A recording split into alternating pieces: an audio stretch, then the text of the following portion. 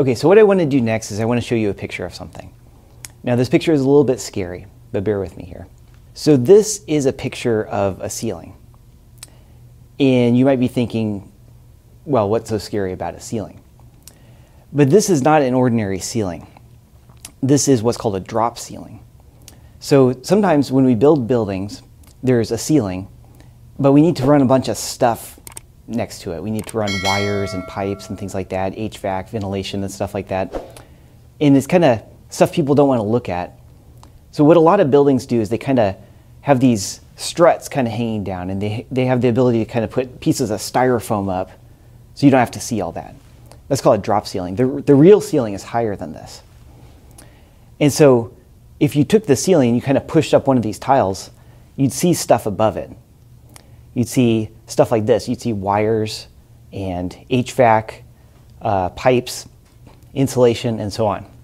And so you might be thinking, well, what's the big deal about that? But the problem is there's no airflow between this kind of space above these tiles and the space below. And so if there's a fire that starts, it'll just spread and it'll spread and it'll spread everywhere and you won't notice it. If there's a gas leak up there, the gas will leak, you're not going to smell it. The gas will leak and it'll spread everywhere. It'll get everywhere up there and you won't even notice it. Smoke will get everywhere. So the space above a drop ceiling is called the plenum. And the plenum is actually a very dangerous area in buildings. If you read about fires, like the famous Triangle Shirtwaist Factory fire and all these big fires, they all seem to happen in these kind of enclosed areas. And this is actually a very common scenario for fires, is that you have an enclosed area that no one's watching. You know, fire gets up there, a whole bunch of smoke gets up, and then there's an explosion, everything gets out. So plenum areas are very dangerous. And people know this. And so when we design systems, that get deployed in buildings, we need to pay a lot of attention to how they burn, how resistant they are to fire, how we can protect them, and things like that. So because of this, there's a lot of ratings that are applied to devices and cables and things like that, where people have studied and come up with regulations for how these things are constructed and rules to construct them in a way that they're resistant to burning. So in particular, I'm showing you a set of ratings for cable. If you go out and you buy Ethernet cable or electrical cable and so on, use it in your devices or to connect things with wires and so on, you're going to see ratings like this a lot. So these are some very common ones. So I wanted to kind of run through these real quick and give you a sense of what they are. Let's start with the first one. So plenum rating is the toughest rating for cable. It has to be, because you're deploying these wires up in your plenum, you're not going to see them. If they catch fire and they burn, you're not going to notice.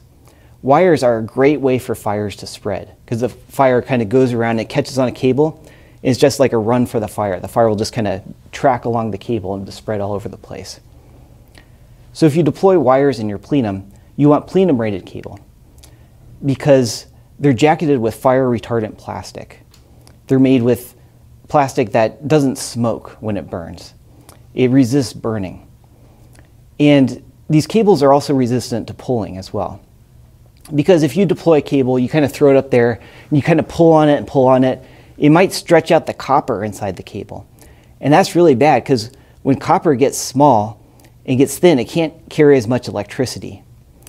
And when you have a lot of electricity going over a small conductor, it heats up.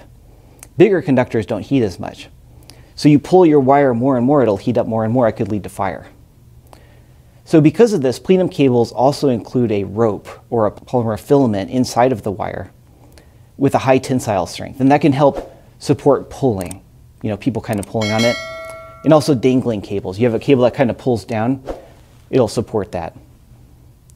Plenum wires are also solid cable instead of stranded. So you want a nice big thick piece of cable so it can carry a lot of electricity, so it's not going to heat up, cause fires. It's not stranded, so it's not meant to be bent, but you're running it up in your plenum. It's not like you're going to go up there every day and move it around.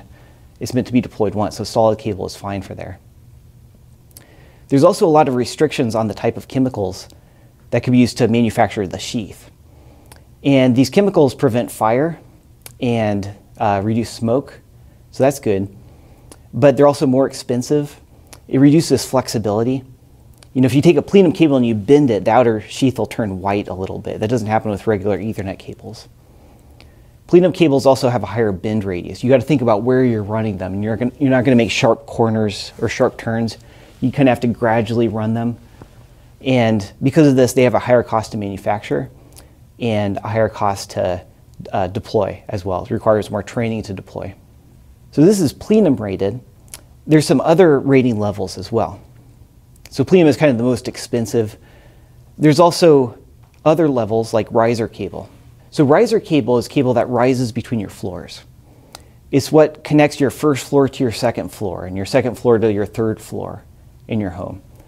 These ratings apply to electrical cable, network cable, and so on. So riser cable needs to be fire resistant as well, because if your first floor catches on fire, you don't want that fire getting up to your second floor. You want to contain the fire. So riser cable is resistant to fire as well. There's also general purpose cable, residential cable, and so on. These are kind of lower ratings. There's also low smoke, zero halogen cable as well. So this is cable where it's manufactured to eliminate toxic gases when it burns. It's designed for enclosed environments where you have people, where it might be hard to evacuate. Because if your building catches fire, you don't want everybody getting smoke in their eyes and they can't see, breathing toxic gases and they pass out because they can't get out of the building.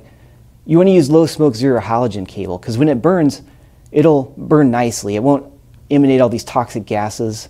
It's good for enclosed areas where you have poor ventilation, or if you're around sensitive equipment, which can be damaged by chemicals. So what I've done here is I've talked about these different ratings for cables. These ratings apply to network cables, electrical cables. They apply to device construction as well. So when you construct your devices and your cabling, it's important to pay attention to these ratings, to think about your device and how it will act in normal operation and how it will also act in emergency scenarios when it burns.